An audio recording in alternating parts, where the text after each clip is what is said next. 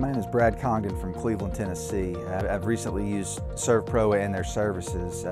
We had a house fire back in November, and when something like that happens, you don't know exactly which way to turn, but Matt and Easton and his crew stepped in and have kind of been the unsung heroes throughout this entire process, seeing us through start to finish.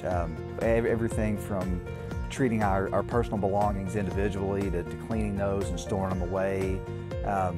Anytime you have a fire, you've got a lot of residual smoke damage, and they've taken care of that process for us. These guys have been fantastic from start to finish. They've been very, very professional, very courteous, communicated extremely well.